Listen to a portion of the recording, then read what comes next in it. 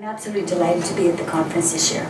It gave me an opportunity to meet with some of the researchers and people that are working on diagnosis and intervention and best practices.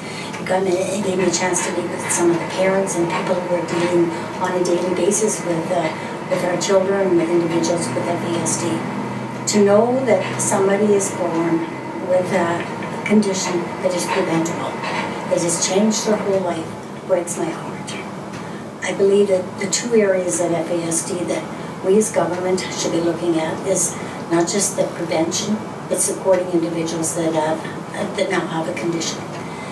We are focused on the education side of it in many ways to ensure that young people, not just women, but young men as well, are aware that they're going to impact an individual, someone that's going to live in society, not being able to reach the potential that could have been there if there would have been something different happened in the 9 months before they were born.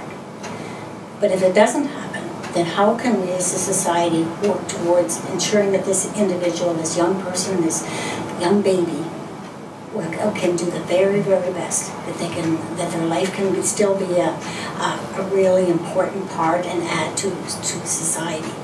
It's a responsibility of government, it's a responsibility of society, and it's a personal responsibility.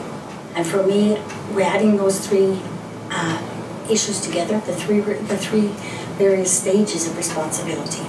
It can make a difference. We heard today about change.